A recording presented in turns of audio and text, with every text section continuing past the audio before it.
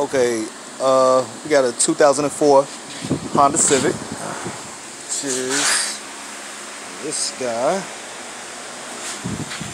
and it got an EGR, po401 EGR flow insufficient. So we got the EGR, which is brand new, and I cleaned that out. But the code came on after I did the head gasket timing belt job. So I replaced the head gasket, timing belt, everything. And of course, you know, you got to take off the headers and the intake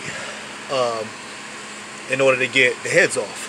So the head gasket kit came with this intake gasket.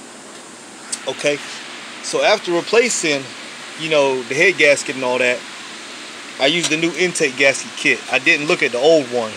Well, the old one has these two holes right here and these two holes. So if you line it up here, matter of fact, hold on, I think it goes like that. There we go. So yeah,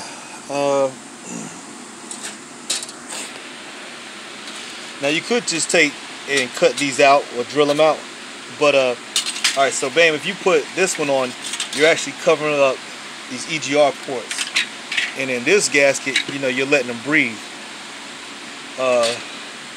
So if you ever got a po401 EGR flow insufficient and you just changed out the intake gasket not too long ago, check your intake gasket. You know, when you I should have looked at this anyway. This is my fault. I didn't notice it. It's a very minute difference. You know, just these two holes versus these two holes. So if you're not paying attention, oh yeah, and also there's this right here. There's a hole right here, which corresponds to that. So always double check whenever you're changing out your parts. But yeah, that's it. po401 EGR flow insufficient.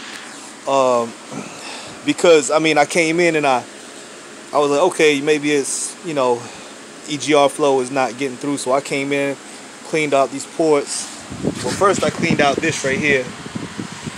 Then I came back, cleaned that out, and it's still, you know, I couldn't get rid of the code. So then I was like, you know, what's going on here? So I went back and I started thinking. I was like, oh man, might be that gasket. And I saw that some other people had similar problems also.